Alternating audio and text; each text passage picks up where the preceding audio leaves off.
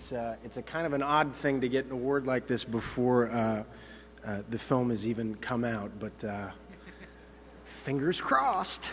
I think ability is of little account without opportunity, and thank you sincerely for this opportunity here tonight. I really appreciate it, everybody. Thank you very much. All you guys, the distributors, you really are the enablers, and I love my job. Thank you for enabling me to do it. When I was puttering around in the 90s, kind of poking along, and George found a couple of series of movies, Parent Trap, Frequency, Mr. Emmerich, and finally The Rookie, which gave me a second act. And second acts are sweet.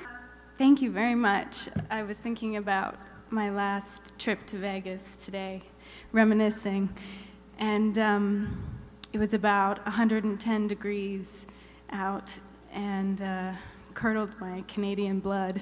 And I recall driving around in a car, lost, in the old part of Vegas, with no air conditioning, and a guy named Elvis. And so this is a lot better. A lifetime achievement. I feel it might be over. I keep making movies. As you see, I've got one to come out. Is there anybody there? And then they give me a lifetime achievement. And I think, oh, this is a hint, I've got to stop.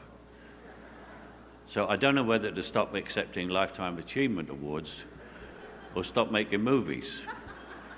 So I've decided to do both. I'm going to accept Lifetime Achievement Awards and keep making movies.